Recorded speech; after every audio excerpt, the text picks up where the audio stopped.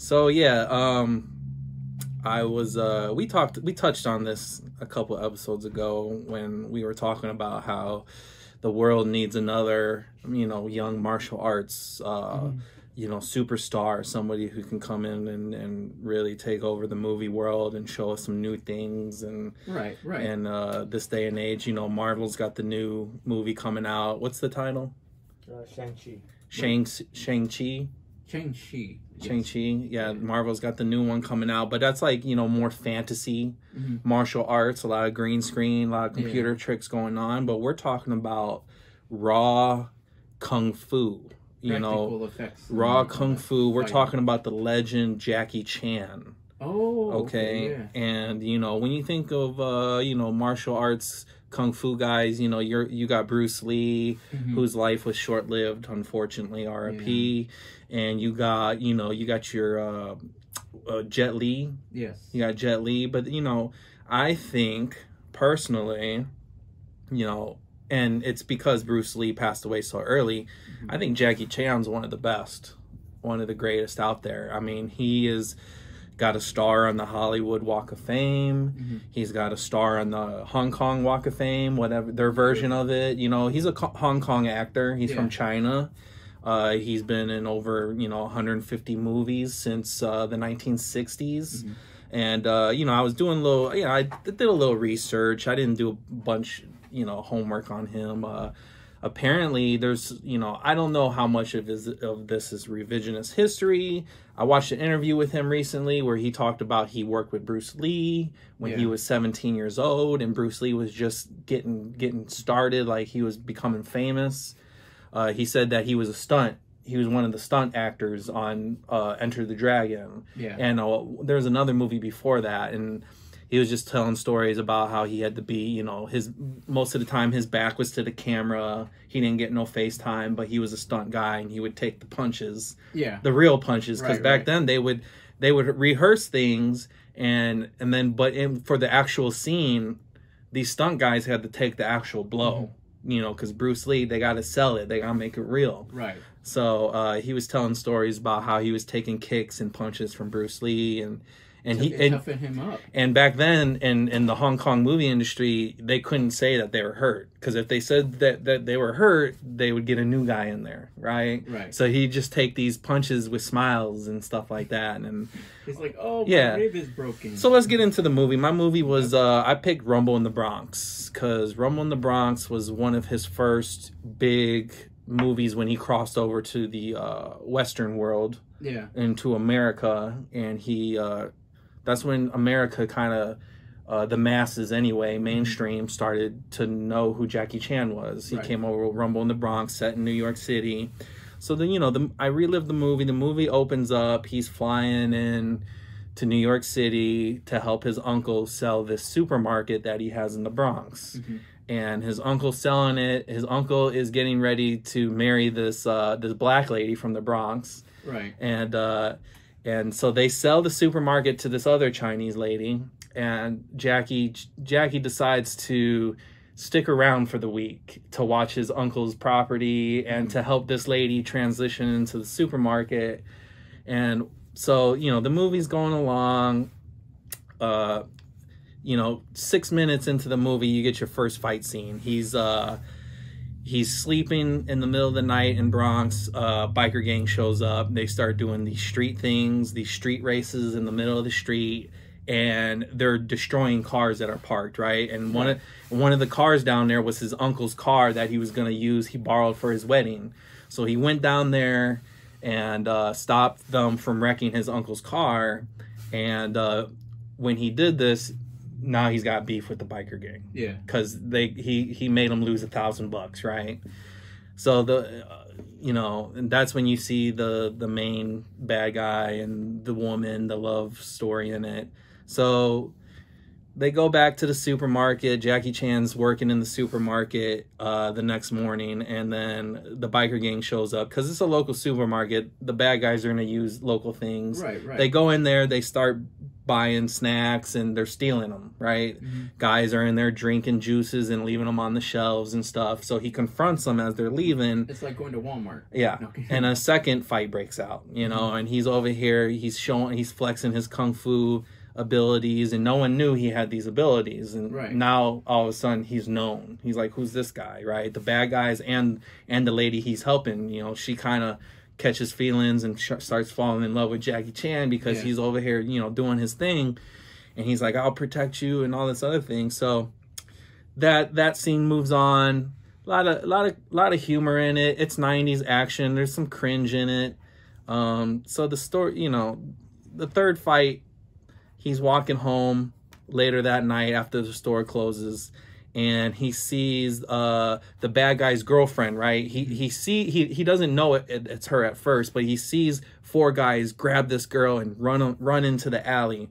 And he's like, oh no, you know, he's trying to prevent a crime going on, but it was a setup. Right. So he runs into the alley and they all disappear, and he's like, what's going on? And then all of a sudden the whole gang shows up, right? And then they corner him into this small alley where there's a dead end. He can't get up, and they start taking baseball bats and wrapping them in clothes so they don't break these liquor bottles. And for some reason they just have tons of liquor bottles in these trash cans, right? Conveniently. Yeah. And half filled. So they start playing with Jackie Chan in the alley, and they're hitting these bottles at him, and he's against a brick wall, and these bottles are all shattering. He's getting cut up by the pieces. He's getting hit with bottles and everything, and blood's running down his face, and they're really, you know, tearing into him. And the one guy that he broke this guy's nose in the supermarket, he whips out a gun, right? The only one with a gun out of the whole biker gang? Yeah, the only one with a gun. You know, they're not trying to promote a bunch of guns in this movie, but he's like, nah, let's have fun with him. So that's when they start doing the stuff, the bottles, and then he turns out to be a jerk because he accidentally slaps one of the girls, and then they all leave, and Jackie is just there bloody. Somehow makes it back to his apartment complex, bloodied up, finds at the top of the stairs. In the meantime, his neighbor, there's a disabled kid in a wheelchair, right? So this kid is siblings with the bad guy's girlfriend, right? And the bad guy girlfriend come out of the apartment, and Jackie Chan's all bloodied up, and she's like, oh, this guy, I know this guy, right? And the wheelchair kid comes out and is like, oh, it's Jackie, you know, the neighbor. And then that's when she finds out that they've been beating up on the neighbor's nephew. And so they bring him in, bandage him up. This poor guy, he's laying on the couch all bandaged up. Jackie Chan, he's just been in 3 fights. You know, we're 15 minutes into the movie, and he's it's action-packed. So he wakes up, and he's like, he doesn't see the sister yet. He just sees the kid in the wheelchair. And the kid's like, yeah, my sister has a bunch of jobs. She's, you know, he's embarrassed to say what she really does. And so Jackie Chan realizes it's late. He's got to get to the supermarket. So he starts walking to the supermarket. Here comes the 4th fight.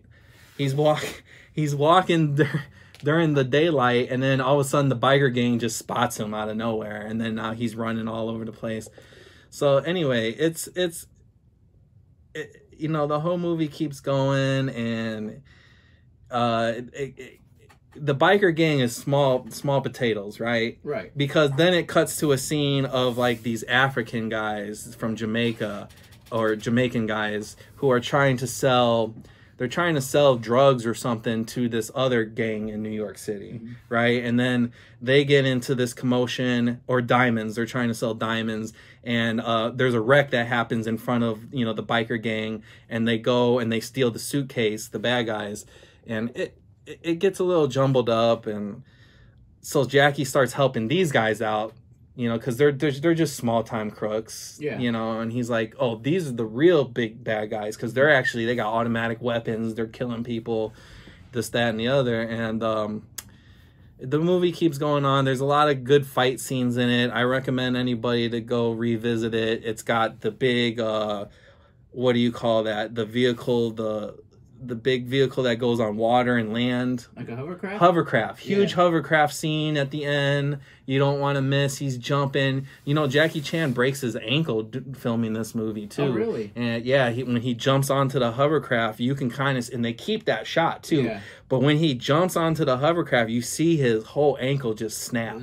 Yeah, it goes sideways, and they show that in the blooper reels at the end. You ever remember all the Jackie Chan movies at the end of the movies? They would show all his stunts that he did and all the bloopers that didn't turn out. Like he'll get hit in the face. Yeah, there was a great fight scene in a warehouse where he's like, you know. And what's great about Jackie Chan is like you can do all the kung fu punches and stuff. He incorporates a lot of different. I was going to ask about that. Weaponry, right? Right. He's creative. He's creative. He's fighting with ladders. He's fighting with refrigerators. Yeah. He's jumping over, doing parkour on pinball machines. Yeah. That's another thing. He introduced a little parkour into the movie. He's jumping up walls, trying to get away from people, doing all kinds of crazy stunts. Go relive the movie. I don't want to just spoil it for anybody who's never seen it. It's a good movie. Well, it's been 25 years. He's a nice guy. He's a nice guy. Jackie Chan comes off as a real nice guy in most of his movies. Yeah. I think he does great when they pair him up with Chris Tucker. Is it Chris Tucker? Yeah, Rush Hour. Yeah. Yeah, that's later on, and then he did the Rush Hour series. And I heard they're making a fourth one. Oh, okay. Because Jackie Chan came out like 4 or 5 years ago with The Foreigner. Or maybe it was 3-4 years ago. And I don't know if you ever seen that one. No. He's a little old in it, but I watched it and he still got it. I was going to ask, how old, do you know how old Jackie Chan is? He's in his 60s. Wow. He's 67. So when he filmed that one movie, he was 62. Jeez. So, but he still got it. Yeah. I mean, he was in there doing his thing and getting beat up and coming back and never, I mean, it's movies. Yeah, of course. But he still got the moves. Yeah, because he still got the moves. Stunts. So that's my homage, paying homage to the great Jackie Chan.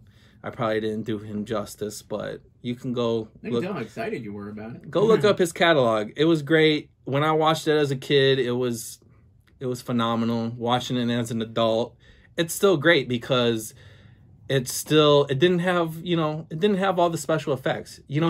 One scene he's jumping off of a parking garage structure onto another structure, like the fire escape, right? And he does all that himself. He jumps off of it and he lands on the fire escape. Luckily there was a door open there, so he didn't run into a brick wall with all his momentum. He got through that doorway, and then he flips off the bad guys. And shit, man, I don't know how they rehearsed that part. This is what you're gonna do, Jackie. Yeah.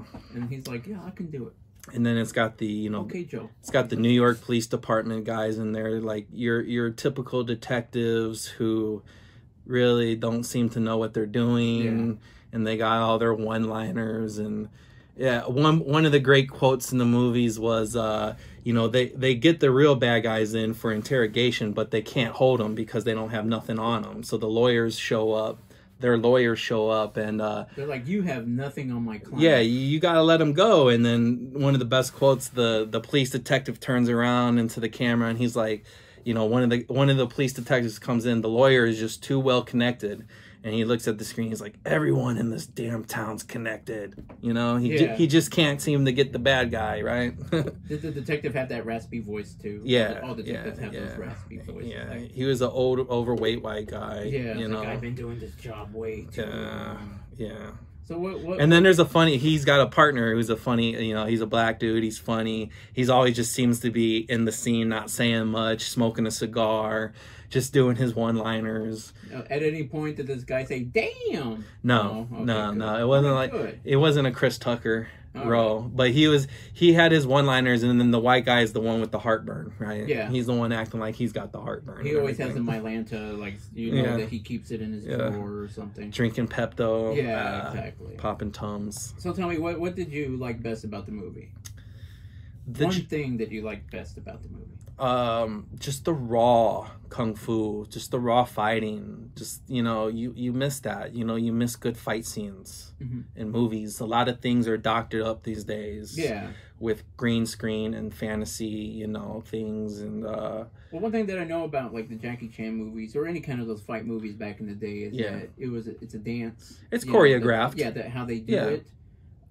As opposed to it, but it goes fast. That's the thing, is that you want to shoot fast. Yeah. And so if you do it as a dance, moving and blocking and doing what you're gonna do, then you can get a lot pretty much in one take, which is good. I mean, Yeah. not just one take; you can do it over again. But Yeah. you know, without the like, I remember like Blade. I remember watching Blade and stuff, and so a lot of the stuff that they do is sped up.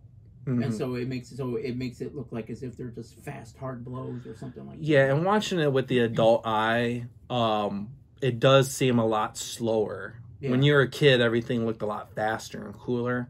You can tell it's choreographed for sure. Mhm. But what's great about, like I said when we touched on this before, is he incorporates other things. He Mhm. incorporates, whatever the set is Yeah. at that time, whether it's a construction site or a warehouse or a nightclub or this and that, he's going to use bar stools. He's going to use chairs. He's going to use ladders. He's going to jump up to the next floor crazy, like something me and you could probably never do. Right. And do parkour, and he's going to fit between small spots. And you're like, how did he do that? Or he's going to toss a bad guy into a refrigerator and slam the door on him and open other doors and knock people out with them, and it's shit we would never think about like during a fight. Yeah, and like, so it's more than just choreographed punches and kicks. It's choreographed other materials, and that's where it's fun to see the blooper reel at the end. Yeah, because he's getting a lot of things in the head. He's getting smashed by pinball machines because he didn't drop down low enough, quick enough, because the other people are pushing it on him. Yeah. And he suffered broken ankles. He's known for doing most of his stunts, and I would say that he probably does do 90% of his stunts on there. Of course, there was another man in the credits that was listed as a stuntman, but there was only 2 people listed as stuntmen, Jackie Chan and this other person. So he's doing most of it. Yeah. That's pretty good. What part that you didn't like? Is there any part that you didn't like about it? Rumble in the Bronx. I mean, it's just your typical 90s cringe. There's a lot of parts where it just, they have to jump. They have to keep this storyline moving. Yeah. And they just have to make things happen, right? They just come out of nowhere. And that you get that with a lot of movies, even to this day. Things aren't well written. How are we going to get from point A to point B and make it logical, right? Right. Well, sometimes they skip that logic and they just go to point A and point B. So like, it just is. Yeah, I mean, Rumble in the Bronx was good. Look it up, and I watched another movie yesterday. What was it? First Strike. These were movies he filmed. I think Rumble in the Bronx he filmed, he filmed it in America for sure. But he had a lot of movies just in the vault that were adapted for Western viewers, and of course he had to do voiceovers in English. I mean, you can still in Rumble in the Bronx, there's plenty of scenes where he's talking, whatever it is, Cantonese or Mandarin, and he's voicing over English. So you're still seeing the mismatch words not synced up. But when he's in scenes with a lot more Americans, like the police detectives, they're using English and stuff like that. So it's cool in that sense too. And more props to him for knowing multiple languages and being able to pull that off. Not many people can do that. So okay, well, good. Well, I'm glad you enjoyed it. I haven't seen Rumble in the Bronx, but maybe you got to see it. Maybe I'll see it. It's on HBO Max, and there's another free app out there that's showing it. I'm not sure what the name is. I'll probably check it out. Yeah. Okay.